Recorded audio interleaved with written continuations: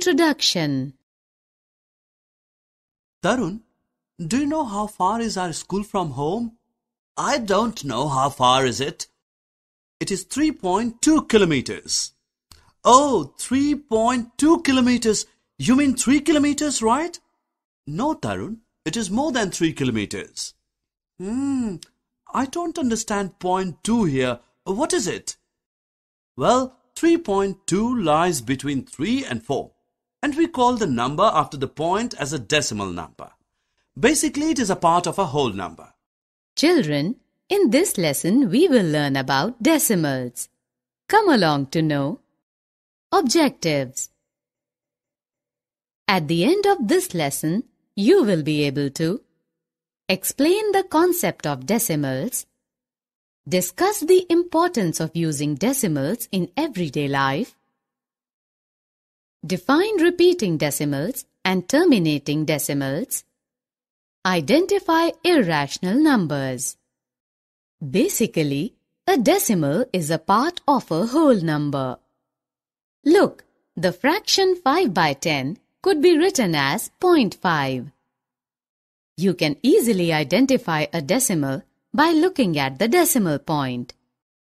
To understand decimals, we need to learn about place value first.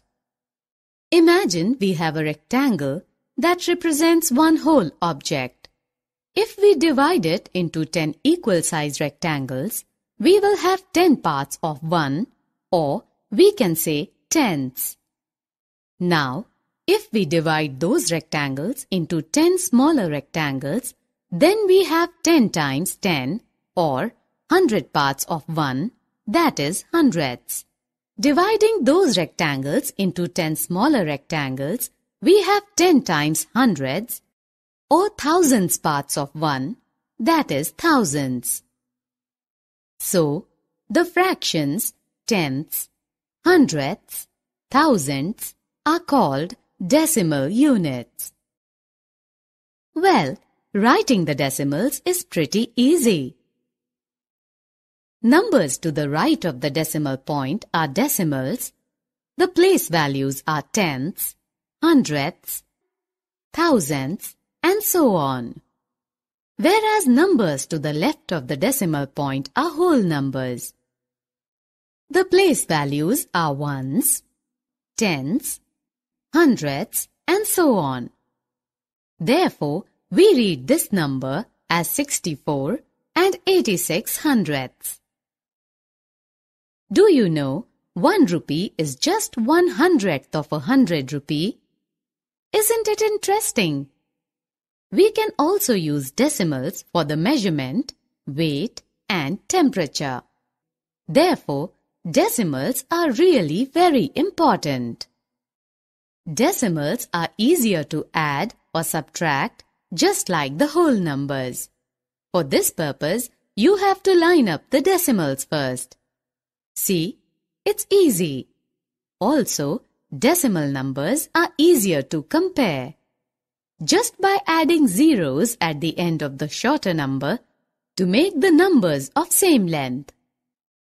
And you can tell right away which number is bigger. Remember, adding zeros to the right of the decimal does not change the value. Some decimals don't stop and go on adding numbers to the right forever. Look at the decimal numbers of the fraction 1 by 3. What did you notice?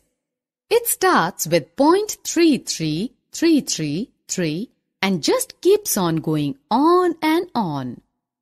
So these decimals are termed as repeating decimals.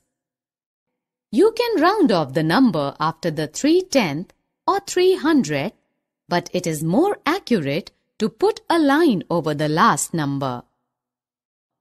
This line indicates that the number keeps on going. And the decimals that stop are called terminating decimals. Some decimals called irrational numbers don't end or repeat. A good example is pi, which is the ratio of circumference of the circle to its diameter. It begins with the number 3.14159 and keeps going on with no particular pattern into infinity.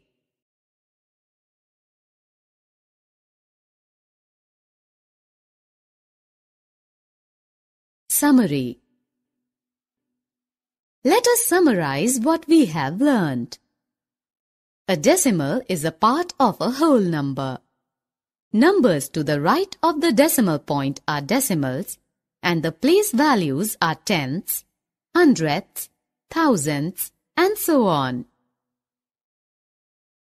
Numbers to the left of the decimal points are whole numbers, and the place values are ones, tenths, hundredths, and thousands. Decimals are used every day to talk about things like money, weight, temperature, and measurement of distance. Decimals are added or subtracted by line up the decimal points. Some decimals that don't end and never repeat their digits are called irrational numbers.